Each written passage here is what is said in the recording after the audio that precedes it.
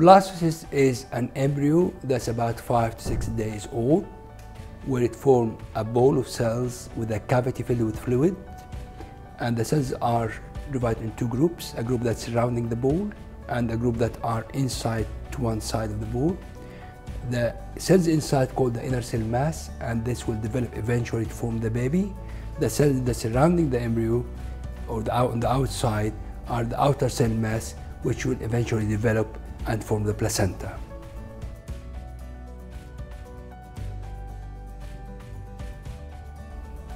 ICSI is intracytoplasmic sperm injection, where we pick up the sperm one by one under the microscope and inject one sperm into each egg. It's particularly useful in couples who have low sperm count or reduced motility or high percentage of abnormal forms, because if we mix the egg with the sperm, there's an increased risk of failure of fertilization.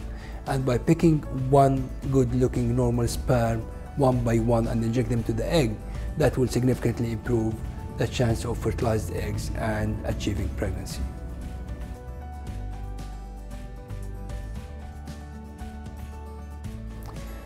PICSI is a technique to select the sperm with the probably mature DNA in their head. Basically, we mix the sperm with a drop of hyaluronate or hyaluronic acid on a slide, and the hyaluronate is the material in the eggshell that attracts the sperm and invite the sperm to fertilize the eggs. And the sperm with the mature DNA in the head will respond to that chemotaxis and move toward this hyaluronate to fertilize the eggs. So if you make the sperm with the drop of hyaluronate on the slide, some of the sperm will move towards the hyaluronate, and obviously these sperm who know where to go, and some sperm will be moving away, and these probably with less mature DNA. So we pick up one by one from those who are attached or moving toward the hyaluronic acid drop and use them to fertilize the eggs.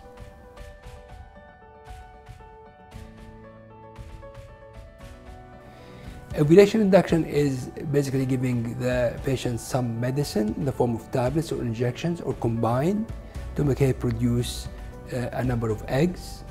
And at the time of ovulation, we inject the sperm into the womb, or we can advise the couple to have sex at home to achieve pregnancy. When we do ovulation induction, we need to monitor the patient very closely, because we want the patient to produce 1 or 2 or maximum 3 follicles. Otherwise, we carry a high risk of multiple pregnancy.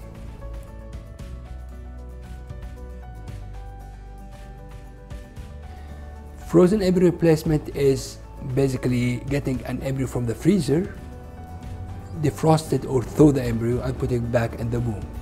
So normally when we do IVF, we put 1 or mainly maximum 2 embryos back into the mother, and the surplus embryos, if they are good enough, we freeze them for future use. So to complete the family or to come back to use them if in case the first treatment does not work. When we use the frozen embryos, we prepare the lining of the womb to get good thickness and good shape, and when the lining is ready, we defrost the embryo and put it back into the womb.